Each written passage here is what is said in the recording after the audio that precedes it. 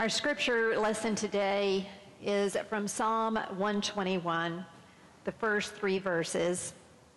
I raise my eyes toward, where will my help come from? My help comes from the Lord, the maker of heaven and earth.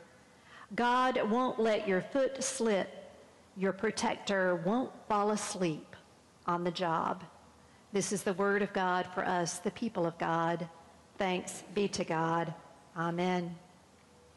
Well, as you've noticed in the bulletin today, I'm going to share with you some biblical insights on how to survive stress without distress. And I appreciate so much the 2 solos that we had today that helped me to feel the release of that stress. That Jesus came so that we might have that healing and that love, and that we can cast our burdens upon Jesus. Between the health problems that my mother had when we first arrived here a year ago, my daughter having her blackout episodes and having to have a pacemaker inserted in October of this year, my husband fainting a few times and then having a bout of AFib last Sunday so that I wasn't able to come or go on that mission trip to Ecuador, I'm here to tell you I'm learning a good bit about stress. And I'm learning how to survive it. Much of what I'm going to share with you today are lessons that I have tried to employ in my life during all of these difficulties that my family has been going through. And with these family health concerns and the current sources of stress, I realize this is not the only time in my life that I have experienced stress. And it's not the last time in my life that I will ever experience stress either. For stress is everywhere in all of our lives, is ever pursuing us and pressing in upon all of our lives. You think about all of the issues in the news today and the things that we are confronting, they are sources of stress in so many of our lives. Physical, mental, emotional, and spiritual stress are real. We find it in our homes, we find it in community, we find it in the political sphere, we even find it within the church. We see it all 4 seasons of the year. Someone more clever than I has put together an acrostic using the letters of the word stress to remind us of the common sources of stress in our lives. Here's what they've said. Stress comes from shocking moments, traumatic events, repetitious pressure from something in our life, errors that we make, and strain from stumbling through life, and struggles from financial pressures. Now, I want to ask you if you will raise your hand if you have ever experienced any of those sources of stress. Yeah, not everybody raised their hand, so I'm going to ask you another question. Here's a little quiz to see how acquainted you are with what it means to be a person who has experienced stress. I'm going to start a sentence, and I want y'all to finish it. All right, here we go. I'm ready to throw in I'm at the end of I'm just a bundle of. Y'all are a little slow on that one. Maybe y'all aren't a bundle of nerves. My life is falling. I'm at my wits. I thought y'all were all stressed out. Yeah. And I'm the first to admit that I needed to write this sermon for myself, just as much as for anyone else. I felt God nudging my heart to say, Becky, just breathe.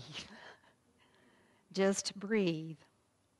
Long ago, the psalmist who wrote Psalm 121 was certainly someone who recognized stress in his own life, recognized that he needed help outside of himself to face the challenges that life was throwing his way. And so as we read Psalm 121, it seems evident that the psalmist knew he didn't have the resources on his own to do what he needed to do to meet the task of the day. So he is ascending uphill with others to go to Jerusalem to worship God, and reminding himself that when he gets to the top of the hill and is able to worship God, he will be in the presence of the one who can help him handle the stress that he is facing. The psalm begins, I lift up mine eyes unto the hills. From where does my help come from? My help comes from the Lord, the maker of heaven and earth. The psalm is truly a psalm of ascent, and the person who wrote it is a leader of the people in Israel, presumably a strong leader of the people in Israel. And the incredible meaning of this psalm for us is that even strong leaders need help outside themselves. No matter how strong you think you are, and no matter how strong you really are, all of us have our limits as to the amount of stress that we can handle on our own. You know, my father was in the moving and storage business. He had a lot of trucks that traveled the roads and the highways of this state. And on the back of the truck, there were always these numbers that listed the weight that the truck was able to carry. Have you ever noticed that on the back of trucks, that they list the weight limits? And there are all these weigh stations, right, on the side of the interstate. That's because trucks can only carry so much weight. We are the same way. And maybe because this is such a musical and music-oriented congregation, you might understand this analogy a little bit better. Do you know that a typical concert piano, I am told, has over 240 strings that are tuned and tightened to create a pull of 40,000 pounds on that frame? Is that right, Rick? Oh, Rick's gone. He's giving me a thumbs up. He's just sitting behind the piano. Thank you, Rick. Well, without that tension pulling on that frame, there would be no beautiful music that we just heard today. But if those strings are drawn too tight and you exert too much pressure, then the frame will crack and the piano will be destroyed. What's true of that concert piano, what's true of those trucks, is true of each one of us. We all have a limit as to how much stress we can handle on our own, and we need something or someone outside of ourselves to help us handle the stress that comes to us.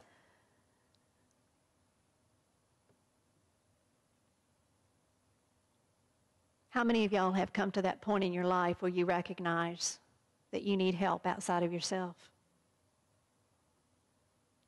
We do.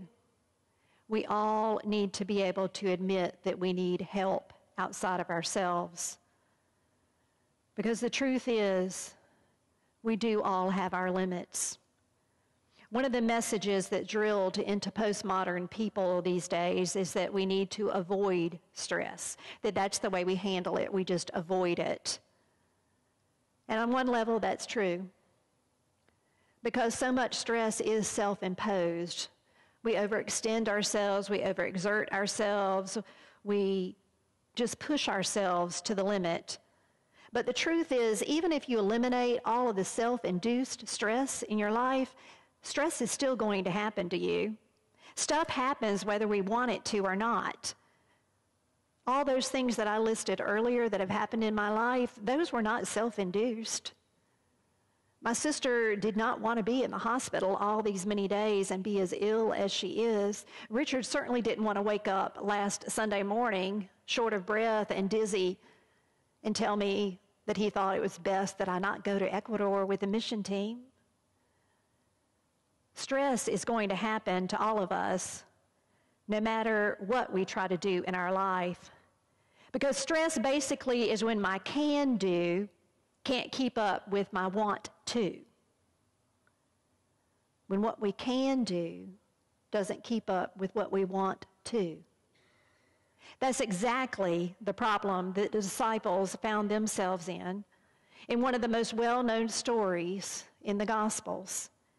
And so I want us to look at this gospel story today as a guide to help us see how Jesus handled stress and how Jesus instructs us on a way that we can survive stress without distress. If you have your Bible with you, or if you have one of those Bibles in the pew racks and you want to open it up, I encourage you to do so. It's the Gospel of John, the 6th chapter is what I want to look at. It's a story, like I say, that most of us know by heart. But I want you to look at it as a lesson in stress management. John, the 6th chapter, beginning with verse 5.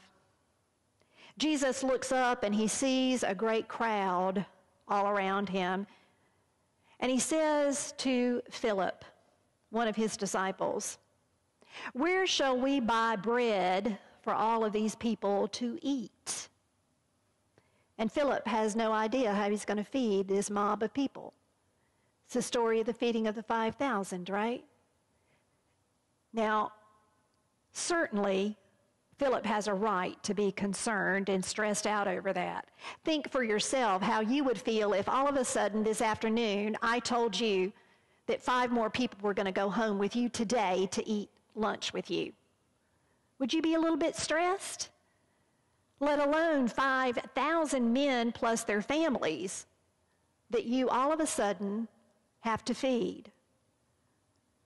There's no way that they could feed all of those people. At least that's how it appears.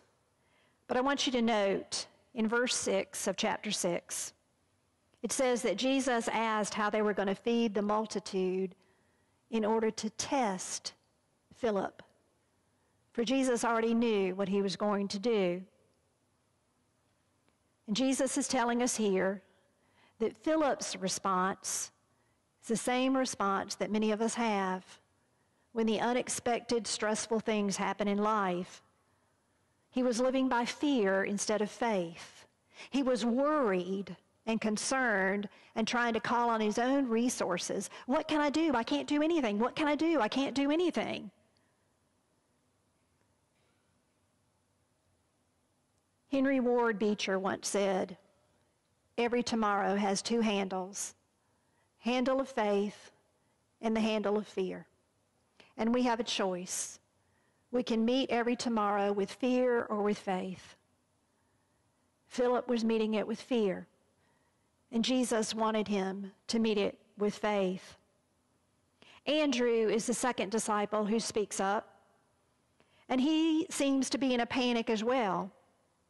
He says in verse 8, "Well, here is a boy with 5 small barley loaves and 2 small fish.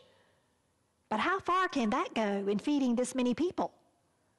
Now, can't you just see Philip and Andrew both? They're running around frantically and they're looking for food, and all they find is this little bit, and they're like, "Oh, this is not enough. This is not enough. What are we going to do now?" Panic sets in. But look at Jesus' response. You see, Jesus knew that panic never solves any problem. So the passage here, he teaches Philip and Andrew, and he teaches us how to stop panic, how to stop fear when stress enters our lives. Now, to remember this process, I'm going to use the word stop. And each step is going to start with one of those letters. So the first step is sit down and stay calm. For that's exactly what Jesus tells them in verse 10. Jesus responds to the disciples' panic with a remarkably simple statement. If you have your own Bibles, you might want to underline it. For Jesus says, "Have the people sit down." Have you ever noticed what a calming effect that can have? When somebody is running around all helter-skelter, we typically do tell them, "Now just sit down and be calm. Sit down and rest." It stops your mind from racing as you stop your body from racing. Sometimes the best advice we can give to ourselves is to be still. As the Old Testament scripture says, "Be still and know God." Be still. And in that quiet moment, be able to get your thoughts together and to realize where you are and what's going on in the world. In other words, put your trust in God. Trust, as the psalmist says, that God neither sleeps nor slumbers, and God is watching over you. You can take a break from running around and being frantic and know that God is watching over you. That's the wisdom that we read in the psalm. The first step is to sit down and to stay calm. Now, there are some people who are very good at that step. But the problem is they get stuck there. Paralysis by analysis. Have you heard of that? People who just sit down and they say, I'm just going to pray about it and think about it. And they never do anything else about it. They just keep sitting through it. And it just seems to get worse and it just looms over them. But they say, well, I'm just praying about it. I'm just thinking about it and God's going to give me a sign. Well, if you've ever been in that place, I want you to go back to this scripture and realize that this is your sign. Because the next step is listed right here. The next step is to take the resources you have. Take the resources that you have to manage that stress. Because there are always resources around to help us manage the stress. It's what a former youth director used to tell the youth in youth group. He said, don't tell me what you can't do, tell me what you can do. Look at the resources that God has provided for you. Change your focus from the problem to the power that is available to you, is the way another popular preacher has put it. You see, when we're focused on too many different things and distracted, we don't realize that there are resources around us. But as we sit in that calm place, we can open our eyes and see that there are resources available to us. That leads me to another question. Do you know the best way to swat a fly? You know, we're always trying to kill those flies, and it's hard to do. But fly neuroscience has come up with a way that we can swat those flies and get them out of our hair. They say that what you need to do is you need to take a piece of tissue paper in each one of your hands. And you need to move your hands an equidistance apart, just move them slightly in and out around the fly. You see, flies' brains are so wired that they can't focus but on one side at a time. And so when they see moving objects coming at them at both sides, their little brains don't know which angle to turn to get away. And so they're trapped. And that's the way we are. When so many things are coming at us, it's hard for us to focus and know where to go and what to do. But after we've sat down and stayed calm, we can start to see a path forward, to see the resources that are there. In our own situation with all of the stress that we've been through, because it's been medical stress, some of the resources that have been provided for us have been the medical staff. Some of the resources that have been provided for us are each of you. People who have called us and offered prayer, people who have reached out to us. Some of the resources provided to us have been the pastors of the church that my sister is a member of, who've gone to the hospital and prayed with her and who've talked with us. There are always resources around to help us move forward in life. And the third step is to offer thanks for those resources and then to get to work using them. To get to work using them. In other words, we need to develop an attitude of gratitude for the gifts that are there. And in each one of those instances of the gifts that we have received, I have given God thanks. And I express my thanks to you today for the ways that you have reached out to me and to my family in these stressful times. An attitude of gratitude can change our perception of what we're going through. It can help us see those possibilities in front of us. And when the situation that is bringing stress into our lives does come to an end, Jesus shows us there's one last step. He tells the disciples, if you look at verse 12, he tells the disciples, gather the pieces that are left over, let nothing be wasted. Now I'm sure at least one of those disciples was grumbling. You want us to go around where 5,000 people have been sitting and gather up leftovers? Why? If you could multiply the food for that many people today, you can do it tomorrow. We don't need the leftovers. But Jesus was teaching them something very important. He was teaching them that when we go through difficult experiences in life, we can learn something from them that will help us in the future and that will help others. When we go through experiences in life that are difficult, we can learn things that make us better people, stronger people, that we can share with others to either help them when they enter a similar circumstance, or they can help prevent them from experiencing that same circumstance because of what we have learned. I'm sure most of you have heard about the organization MAD, Mothers Against Drunk Driving.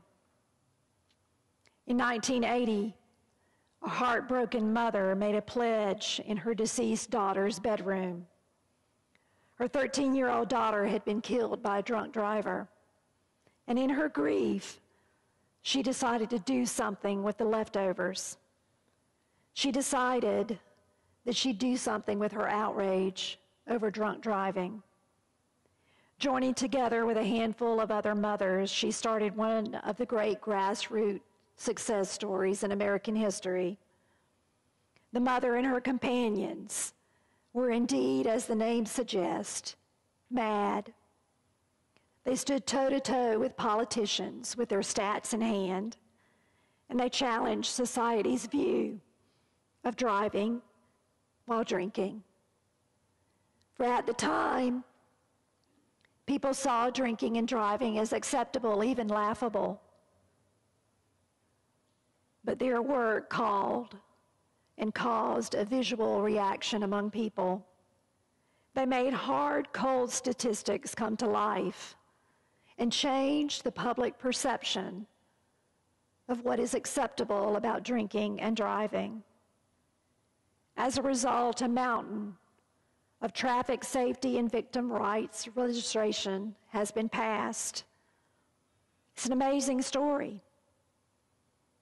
A mother, her determination, sparked by that traumatic, stressful loss in her life, has saved thousands of other mothers and fathers and family members from experiencing the same thing. The story of MAD continues to inspire other startup grassroots organizations like Mothers Demand Action that works for gun safety measures and an end to gun violence. Grassroots organizations like those are fueled by people who have lived through unimaginable, tragic, and stressful situations, but they had a desire to take the leftovers of their pain, their suffering, and their stress to help others. When stress enters your life, remember to follow this model given to us in John chapter 6. Stop stress in its tracks. Sit down, take the resources that you have, offer thanks and use those resources, and then pick up the leftovers to help others. May it be so for you and for me, in the name of the Father, and the Son, and the Holy Spirit. Amen.